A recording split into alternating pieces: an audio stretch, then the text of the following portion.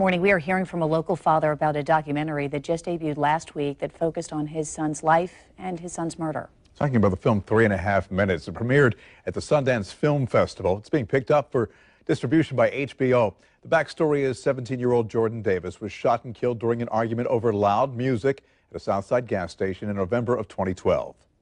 Fire Rescue Carter, the address of your emergency. I'm at the Gate gas station. Shots fired in the parking lot. Two black males stepped out. Came from the red SUV. I don't know if they were trying to stash something. The person driving the vehicle was the one shooting out of the vehicle. It was like pop, pop, pop, pop, pop. Second here, pop, pop, pop, pop, pop, pop. So let's talk about the impact of this film. Jordan's father, Ron Davis, with us here in the morning show. Good to have you here. Pardon me as I reach across you. Thank you. Good morning. Is there some solace in knowing that this is contributing to the national conversation about the plight of young black men?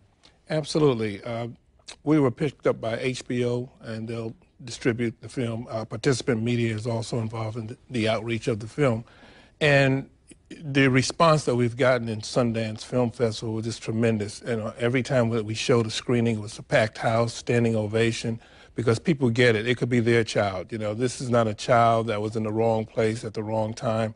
This child was in the right place. You know, this child had his friends with him, and he wasn't doing anything wrong. And so good parents, you know, good neighborhood. So it doesn't matter. We'll just let America know that, you know, it doesn't matter when you have people with the mindset of using a gun to solve any type of difficulty, whether it's verbal or not.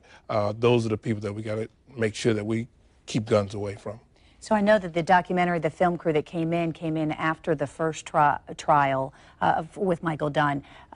How did they approach you, and how did you feel initially about, because you can always get worried about kind of what the message is going to be, and I know that the message has been very important with you ever since your son's murder. Right. A young man, his friend had gotten killed back when he was 16, and his name was J.D.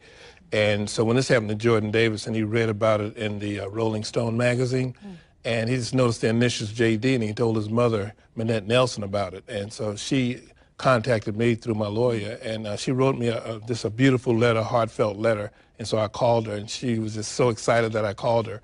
And I just basically said, you know what? I said, you know, through this conversation, I think you're the right one to make this story happen.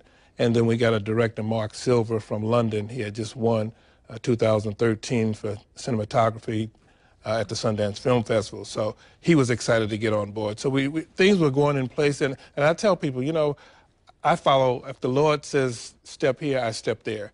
And the Lord just gives you a feeling inside. And I think Jordan's spirit is inside. And we just came together, and we knew we were going to make this film. They've been shooting for about 18 months.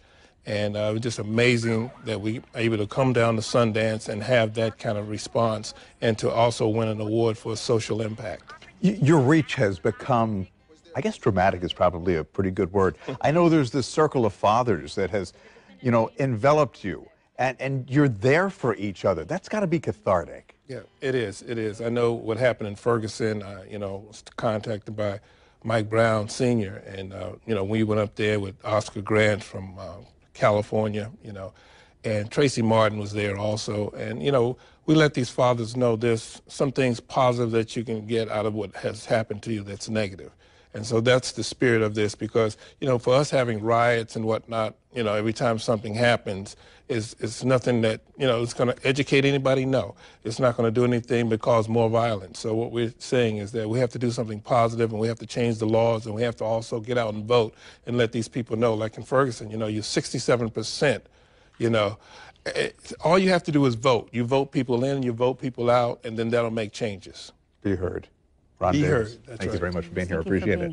My pleasure. My pleasure. Over the weekend, as you mentioned, HBO acquired the film. It's expected to air sometime in the fall. Filmmakers are still working out plans to show the documentary in theaters here in Jacksonville and hopefully nationwide. It's 21 minutes after.